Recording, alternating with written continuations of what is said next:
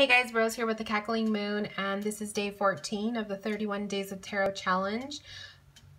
Number 14's question is, what is the tarot card that confused me the most? I would have to say definitely all of the court cards. I just could not figure it out. I still struggle with the court cards. I don't know why. I know a lot of people have the same problem. There's days and there's certain types of readings where the court cards are very, they're very easy to figure out.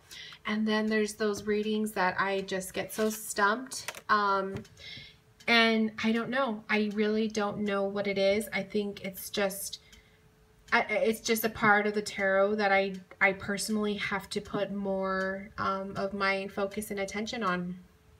So I do want to do that this year.